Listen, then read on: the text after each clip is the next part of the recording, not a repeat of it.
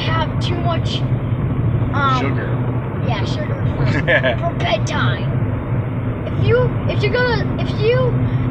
have to go to bed and you have school tomorrow, then you're in bad luck. Cause whenever I eat cookies for bedtime, I always get cray. And then once I fall asleep, I wake up in the morning state, I'm hungry, and then I just start getting starving, and then while my mom is still asleep, acting like so grumpy, I had to make my own food, but then I would say, Mom, I already made something to eat. Tell them about your weekend. Oh, my weekend was good. I went to go see somebody. What's the city again, Dad? Pismo Beach.